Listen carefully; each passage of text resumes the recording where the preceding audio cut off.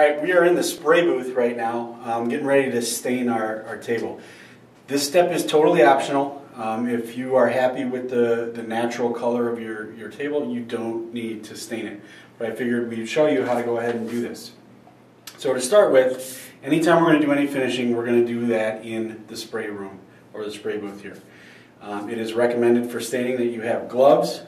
I'm going to tell you to get 2 staining rags. These are just pieces of a t-shirt.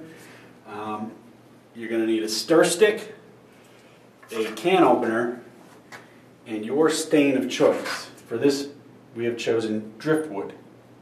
So, step 1 is to open your can of stain. So I'm going to take the can opener and open up my can of stain, being careful not to get this all over, because it is indeed stained, and I don't feel like staining anything other than the material today. You're going to take your stir stick. Now, this is a water-based finish, okay, so that raising the grain is really important, okay, from sanding. Now, pigment is leached out. You can see the booger on the end of there. That is the pigment that gives this stain color. So it's important that I stir this thoroughly to make sure that pigment is redissolved into solution. Okay, do not shake the can. Okay, gently stir it, and we want to do so until all of that pigment has come off of the bottom of our stick here. Okay, and that looks pretty good. So I'm going to take one of my rags, wipe the stir stick off, and get it out of the way. Okay. Now, when we stain,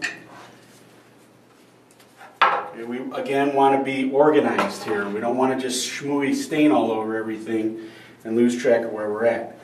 So for this particular example, I'm just going to do this one board here to show you how the whole process works. But I would probably want to tackle this in small sections on my table, like do my tabletop, then go off and do my table legs and spindles and rails, and do it systematically so that I don't miss anything.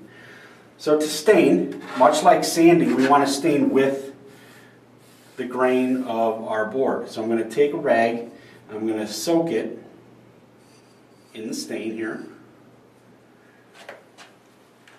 and I'm going to gently, with the grain, wipe the stain all over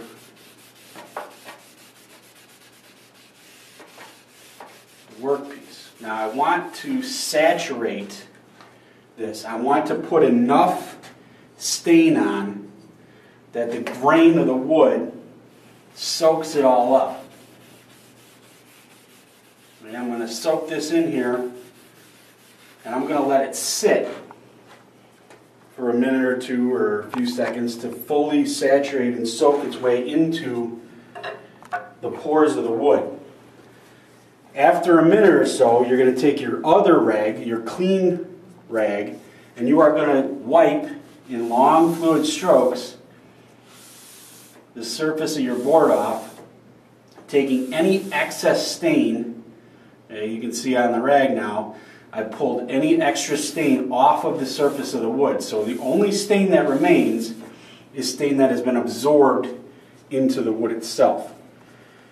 So I would repeat this process all over the entire table. I might come back after a few hours and test the spot and see if I can get any more stain in to the project. I might test it in a spot that's kind of hidden on the table by putting a little more on and see if it soaks in. But again, sand thoroughly, okay? Apply a liberal amount of stain, give it a second or two to absorb in, or a minute, then come back in with a clean rag to wipe off the excess to go ahead and apply your stain.